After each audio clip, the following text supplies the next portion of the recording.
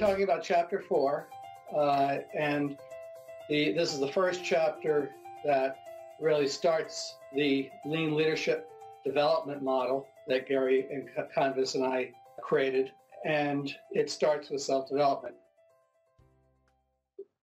Well, every company has values, whether they're explicitly stated or not. For decades, Toyota did not explicitly state the values when you join the company, and for a long time it was predominantly a Japanese company. You learn the values through stories, through hearing about the founders, through hearing about Kiichiro Toyota and Sakichi Toyota, and some of the great leaders that had began the traditions that are today known as the Toyota Way. Fujio Cho, after spending about 10 years in America running the Toyota Georgetown, Kentucky plant, came to the conclusion that for internationalization, Toyota needed to make the values explicit, and he developed the Toyota Way 2001 model. There's a booklet, and there's a course that all managers and executives have to go through at Toyota called the Toyota Way 2001.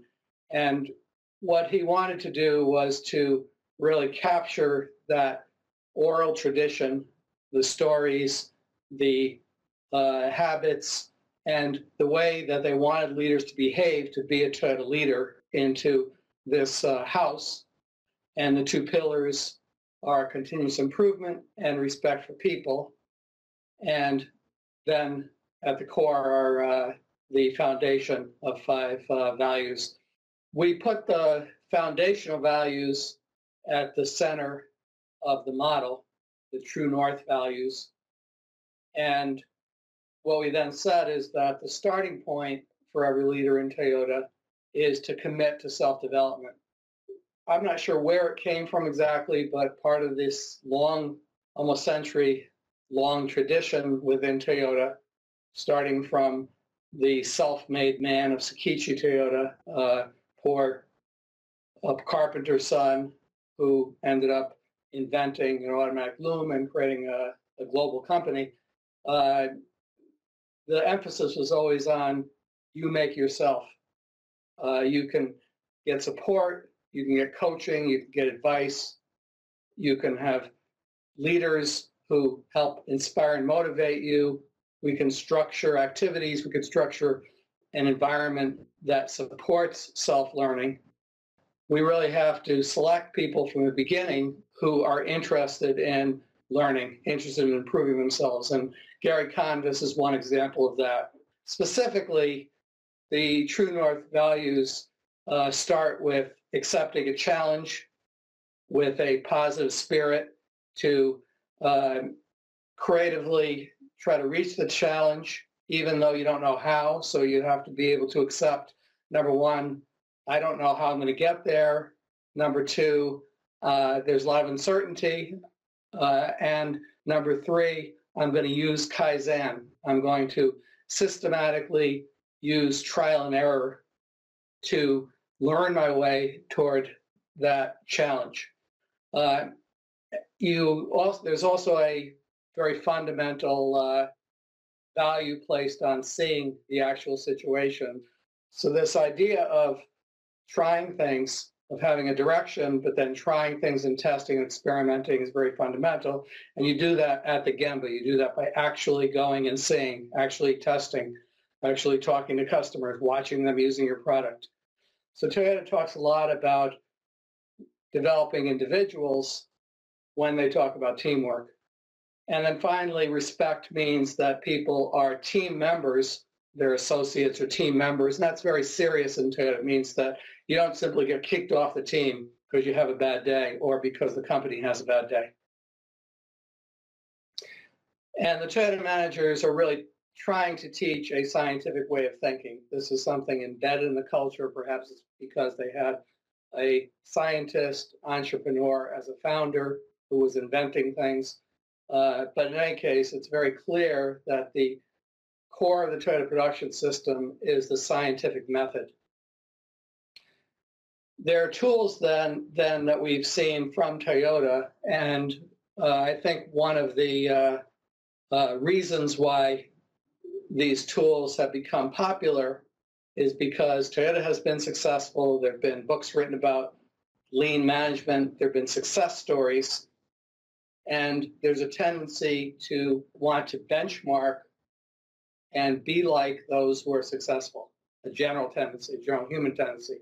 So one of the things that a successful company does is they use these one-page reports. They put a ton of information on a single piece of paper, and it was originally A3 size. Sometimes it's A4 size. So if Toyota has an A3 report and that leads to success, if we have an A3 report, that will lead to success. And we've learned a little bit about A3, that it's actually a method to develop leaders. What you learn is that the thinking and behavior patterns that are being taught are really in the mind of the seasoned coach, in the mind of the mentor, not in the A3 tool. The A3 is simply a format on a piece of paper. What the A3 tool can do is it can help the mentor to understand the thinking of the person and force them to crystallize their thoughts and write down a short summary of their thoughts. But those thoughts develop over time. So they call it an A3 story because the story is unfolding. It has a beginning, middle, and end. And the report simply is capturing at any point in time a snapshot of that unfolding story. Now, an A3 gets used in other organizations without the underlying thinking process of the mentor, without the mentor who's transferring that understanding of how to define the problem, how to set the challenge, what is the ideal state, what is the gap you're trying to shrink, what are you going to try to test your ideas, how are you going to know if you're successful or a failure. They're teaching a pattern, a way of thinking, a process of improvement. But if you don't have a mentor doing that, and you simply have somebody that says, fill out this report, I'm going to check the report, they look at it, have a few questions, you answer them, and then they say, good job. Maybe you can make the graphics a little more colorful. The A3 will fail as a tool. It will fail to develop leadership. So the question is, how can we make this process that's represented by this diagram habitual and institutionalized? And this process is working toward a challenge. Again, that's the first foundational value of the Toyota Way, and doing it systematically through the Kaizen process and pursuing it by breaking it down to successive concrete target conditions. So we have a vision, and the vision is way out there. Then we turn that into a 1 to 3 year challenge. Then we're going to set successive short-term target conditions. I want the process to look like this in order to get this result. And then we're going to iterate. We're going to try things until we reach the target condition. Then we'll set the next one and the next one and the next one. And over time, we'll meet the challenge. So if I'm given a challenge, and in the book we talk about a challenge Gary Convis was given to achieve a 60% reduction in North American total warranty cost for all vehicles in North America that are on the road that are being brought in for repair, 60%. That seems like an overwhelming challenge. But Gary was given 6 years, so he immediately broke it down and said, well, 60% sounds bad, but 10% a year is not so bad. And a little less than 2% a month is even better. And a fraction of a percent a week is even more realistic. So he immediately thought about this problem in terms of the method for problem solving that he had been learning for decades. And he pulled together a team of seasoned people, executives from each part of Toyota, who had been developed to be lean leaders, to think the same way. And then they started bringing on more junior people who they were coaching. And they tried many things. If you ask and they did achieve the goal of 10% a year, but how they did it was through thousands of small changes, small improvements, and some of them made a big difference, some of them made very little difference, but they learned and they learned and they learned, and they reached that challenge. Leaders don't become good coaches of improvement simply by telling them that they need to be a good coach, or simply by showing them what a Toyota leader looks like, or bringing them to a Toyota plant, or seeing the pros in action. The leaders have to learn. And the improvement kata and coaching kata are designed to be used with a coach, and they provide a structured routine. And it starts with the direction. You might have learned about defining the problem. And what Mike is emphasizing is you have to really understand the direction. And the direction has to be in the form of a challenge, something that's a stretch. And there has to be a reason for it. You have to understand why. When you understand where you're going, then you have to understand where you're starting from. Just like any journey, it's great on a map to know where you want to get to when you get to Germany, and you want to get to a small village, but it doesn't help if you don't know where you are. So you have to know where you are, and that means grasping the current condition. And you'll hear that a lot in Toyota, trying to understand the current condition. And understanding the current condition means that I want to know the facts. It's not enough just to look at statistics, which give you a summary or a big picture view or an indicator. You have to go and see yourself, go to the Gemba and see and understand the real facts of the situation. So now you're grounded, now you know where you are, you have a direction, but the direction is way out there. And you want to know, where do I make my first left or right turn? And the map isn't that detailed. It doesn't tell you that, because this is uncharted territory. So you're going to have to kind of feel your way along. And the way you do that is by establishing your first target condition. I want to get half a mile. I want to get a mile. And the more experienced you are, the longer that first step can be. So it could be a 3-month target condition if you're very experienced.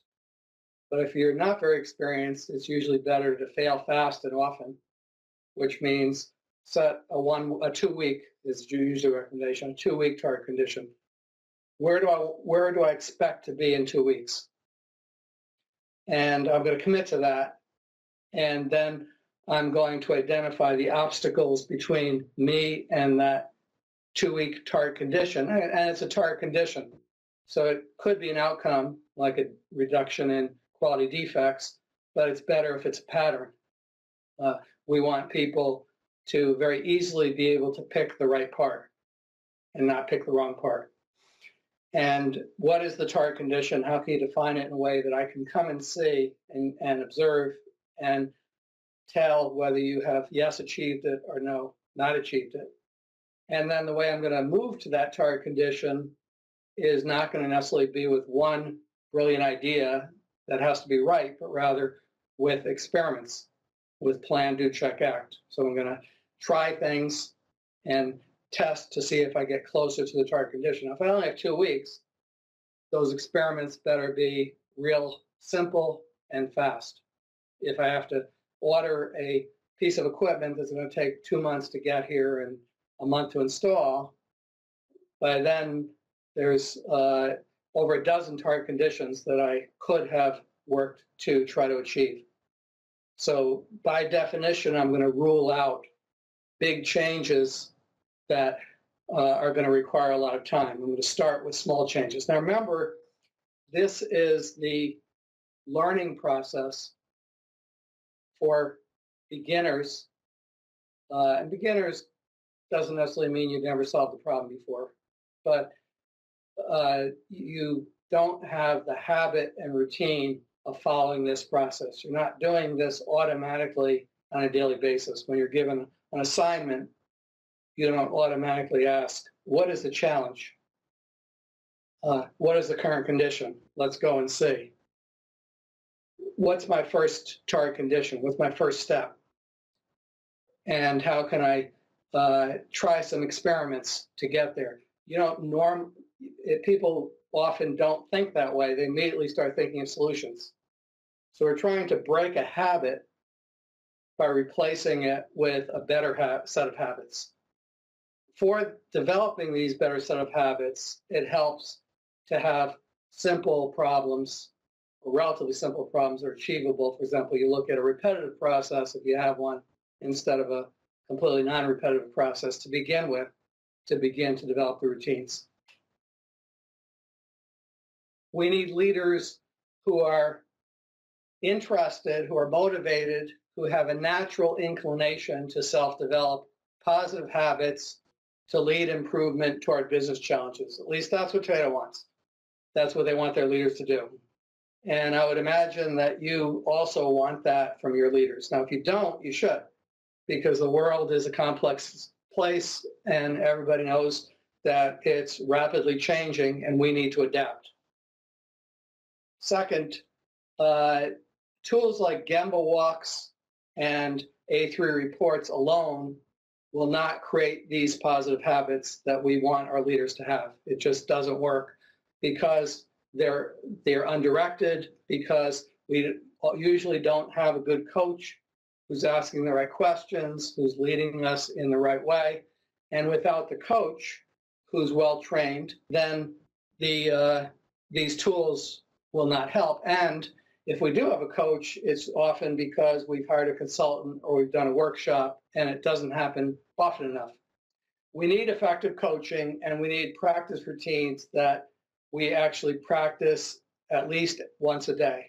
And that seems to just be a natural frequency whenever you're learning. And the improvement kata and coaching kata, the reason I became attracted to them when Mike exposed me to them was that they are actually doing what the lesson books and the structure that's used for teaching skills like sports and music and cooking already have. They have developed a body of knowledge for how to teach golf, for how to teach guitar, for how to teach violin. And this has been fine-tuned for hundreds of years. We don't have the same methodology for teaching that has been developed for developing an effective leader who can develop themselves while they're also learning how to develop others, how to be a teacher. And for example, if you want to be a music teacher, you have to be able to play the instrument, and any good music teacher is still learning the instrument themselves at a much higher level. So they're practicing and they have a teacher and then they're teaching someone else. What we want is for managers to be learning from a teacher and to be teaching the people that report to them, who they're responsible for teaching. So that means you have to be learning how to improve and you have to be teaching how to improve. With that, I will take questions. Okay, so for questions, what I'd like everybody to do is raise their hand. There is a little button below Jeff's video. Raise your hand if you want to be promoted as a panelist, and then you can take yourself off of mute, ask the question, and put yourself back on mute. Also, if you want a PDF of this presentation you see there, just email me. Here we go with questions, and I'm going to open it up to Brian's group first while I look for others that are interested in asking. Go ahead, Brian. Anyone have any questions? Hi, Dr. Leiker. I'm Dan Bateman from Pratt, and I had a question in rolling out Lean as you're learning and teaching this, and it's impacting a group of people that maybe aren't learning it deeply yet. You sometimes get the pushback that, hey, you're creating a lot of extra work or a lot of extra paperwork by tracking things. And when you see this gap here and then we put up countermeasures, people can feel attacked by that it's more of a, hey, you're saying that I didn't do my job, rather than, hey, we have an ideal state, we had a gap, we missed it, we're looking at how to fix it going forward. any thoughts or advice on how to help with that?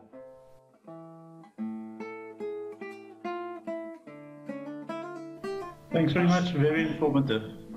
Thank you. That was great. Thanks. Thanks. We'll be looking forward to the next one. Thank you. Take care, everybody. Thanks, George. Thank you. Thank you very much. It was very inspiring. Thank you, Jeff. Thank you, Jeff. Learned a lot. I'm gonna shut it down right now. Thank you very much. Take care.